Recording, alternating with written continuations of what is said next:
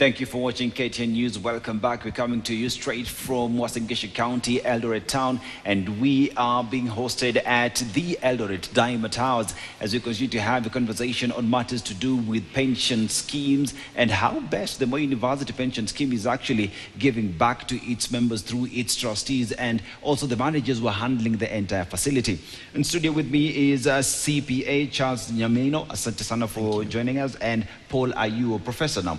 The vision of this building being put up after thinking of investing it, what was the vision? And even as we talk about it, it is a building that is technology savvy in terms of the water that you're using, the power that you're using, and it's also an investment opportunity. Bring us up to speed on why a potential investor should come here. Thank you. I've already alluded to the feasibility study that informed the pension scheme to invest in the building. But if you are looking at the building first and foremost, I don't know, you have taken a tour, you have gone upstairs, you have seen the walls, and you have seen the most important that most people don't realize is the orientation of the building. It's east-west, and you have seen the claddings on the wall, the aluminum, perforated aluminum on the walls. So in this building, if you have an office, you will not need an air conditioner nor a heater, depending on the season. You will not require those. They're already taken care of by the structures that have been added outside. First of all, also the location of the building, it's just a walking distance from the main CBD, the main hospitals, the main shopping malls. So the strategic location makes it an ideal place to have an office or to have a business. You attract a lot of people. And this building, most of the times, you said you were born here, you have seen the town grow, and you have seen that these days you could hardly get a parking space in the CBD. I don't know whether you have realized that, but this building has a parking space for up to 600 cars parked. 3 floors of building underneath, 2 podium parkings and so on. Those add to about 600 space for parking. And this building, when fully occupied in a day, can accommodate up to 12,000 people. And 12,000 people, imagine you have a shop here. That's a big market to market your items if you have a shop here. So there are very many advantages. And structurally, the building is sound, built by very experienced engineers. And with that, we have added infrastructure for telecommunications, the internet, the cables, and so on. With the solar added and the water recirculation. So it's an ideal place to invest in. And I will have a chance, if you have not, to talk to some of the people who are already here. They'll tell you how they are enjoying the ambience of the building. The other thing is that there are 3 ways one can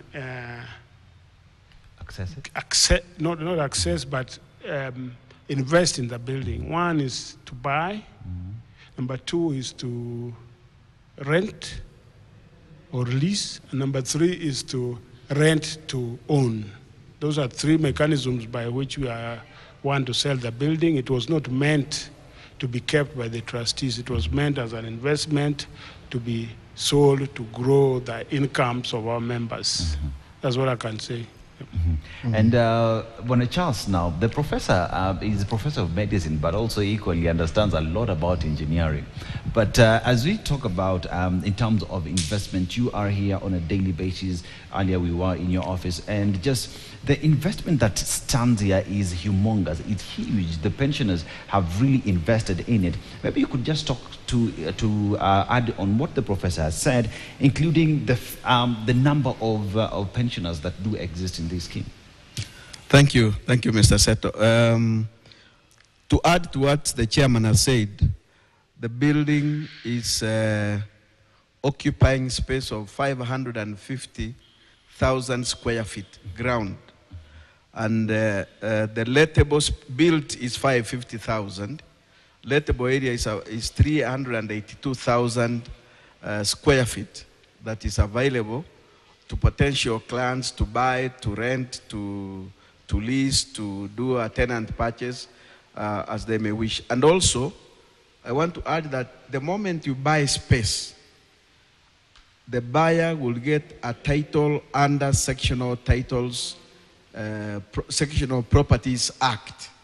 So you will own space, and it will be surveyed, demarcated, and then you get a title at the end of your completion of your purchase price.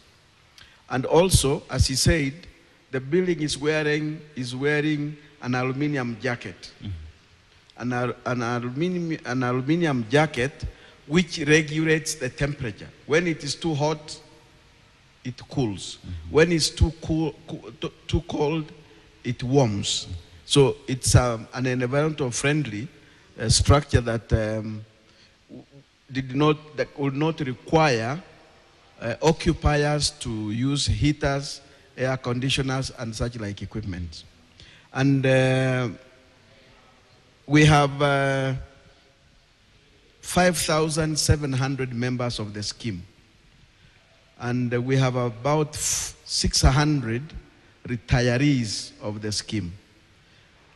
When this building is fully sold, the proceeds, the net proceeds, will be applied or will be credited to the account of each member who existed up to June 2017 when the building was completed. And as I said earlier, part of the wisdom to invest in this structure was to accumulate pension wealth. There are only two objectives of pension. Mm-hmm. The two objectives of pension in any setup is, number one, to accumulate, to minimize old age poverty, and to provide financial independence to a pensioner. Mm-hmm. So, to achieve that, studies that have been done by the Retirement Benefit Authority indicate that for a member to be comfortable in retirement, as he were or she were in active life, you need to have a pension of not less than 75% of what you earned as your gross pay. So this is what trustees are trying to do, to assist members to enable to accumulate as much wealth to minimize old age poverty, to provide financial independence to the trustee. So we have 5,700 members. We have about 600 members, and also trustees are taking care of orphans, orphans of members of the scheme who have rested, where both parents are deceased, and the relatives have abandoned these children. So trustees take up the role to become the guardians of these children, to see that they grow to achieve what their parents would have wanted them to achieve in life. So, of course, the scheme approximately now, it is, together with this building, the value of the scheme is going towards 15 billion as we speak today, including this building.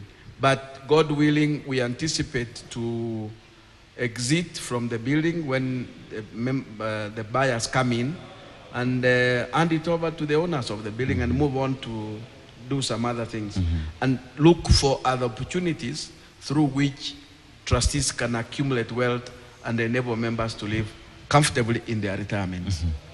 And Prof, I come to you now.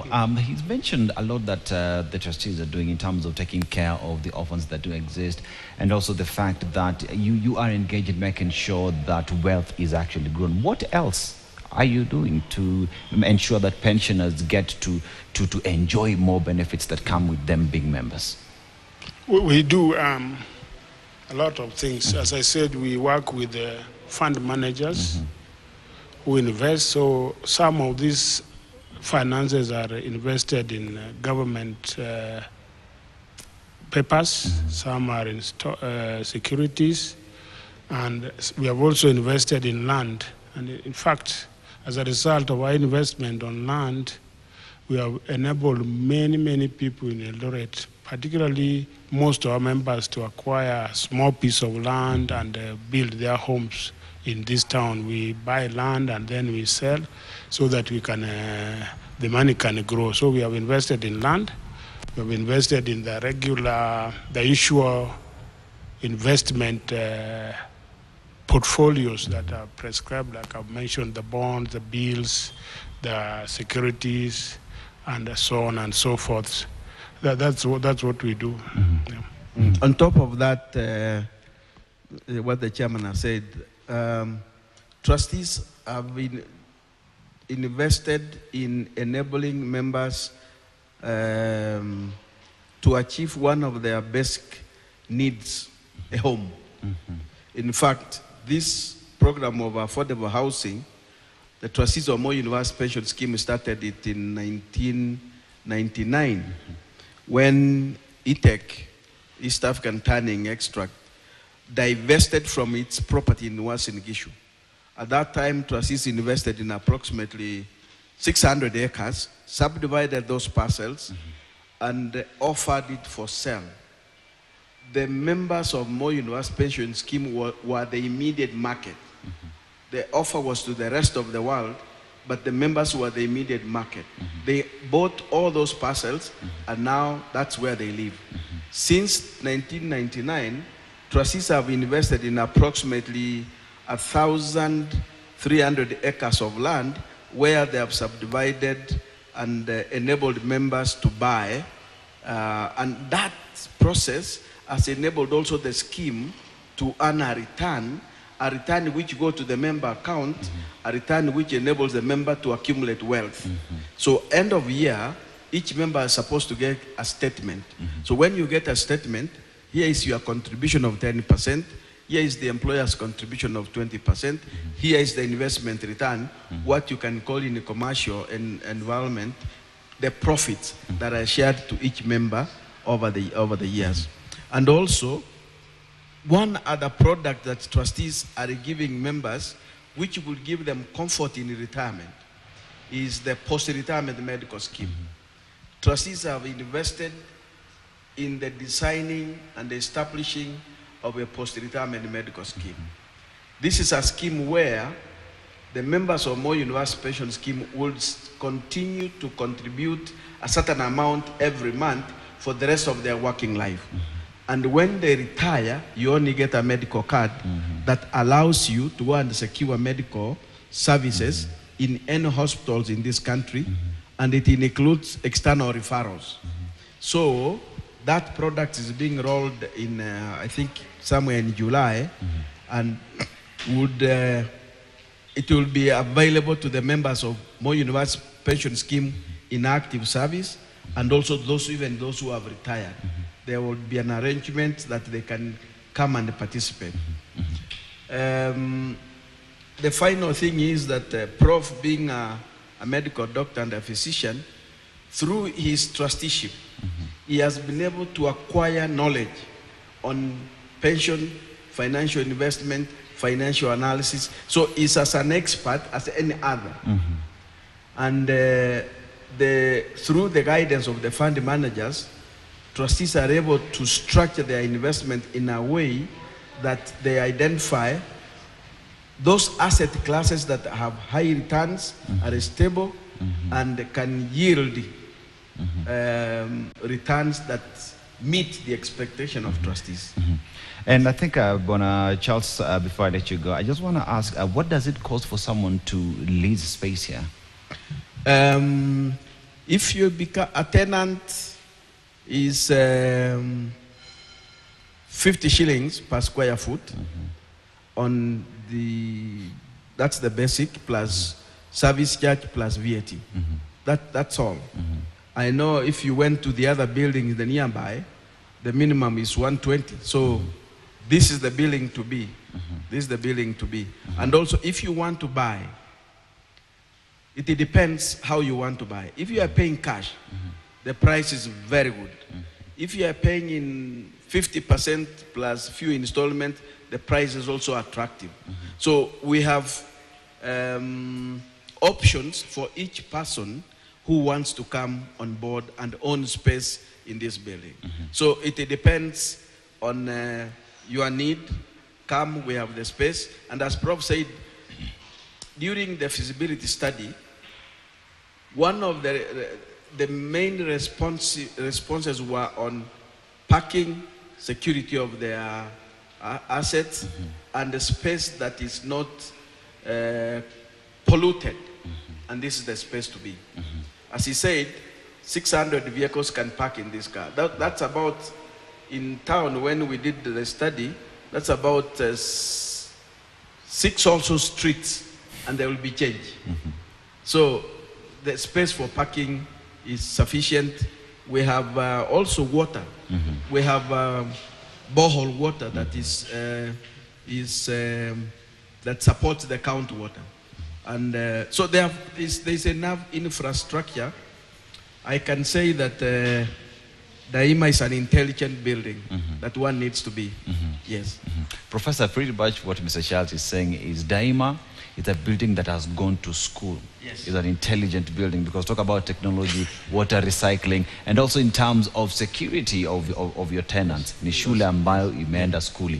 I just want you to briefly, in a minute or so, to just tell the pension members that mbele iko sawa na building iko imara. Thank you. Mbele iko sawa na building iko imara. But having said that, no, we anticipate that, not we anticipate, but normally our retirees get their pension for life.